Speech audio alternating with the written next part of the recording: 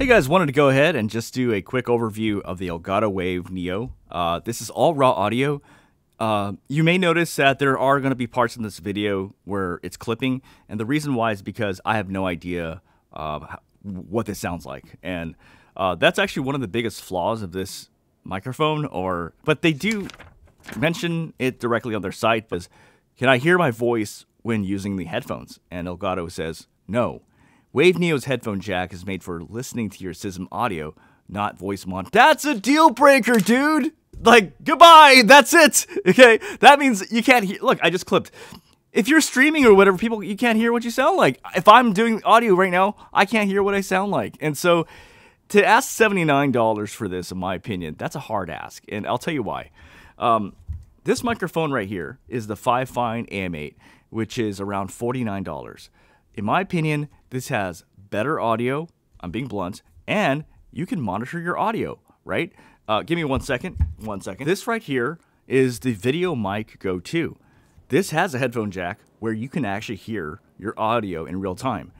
This has way better audio than this microphone, and it's only $10 more. So whether you're willing to pay a little bit more, just $10 more, and get better audio, this microphone has failed the Whole Foods test. The Whole Foods test is something I do with everything I buy. It's basically when I buy something from Amazon, I ask myself, does this make me happy and do I want to keep this? Too long didn't read.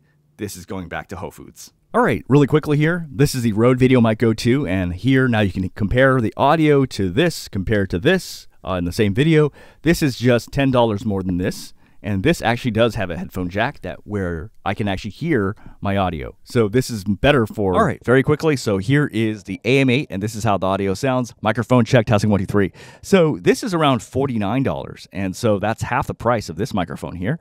And ta-da, it does have a headphone jack. You can hear the audio of how this compares to this. In my opinion, this beats this. So my too long didn't read is, I know this is really harsh, but you'll notice I don't candy coat things. This is not a good deal. This is not worth buying. I don't care that it's $79. And the audio isn't better than an AM8, so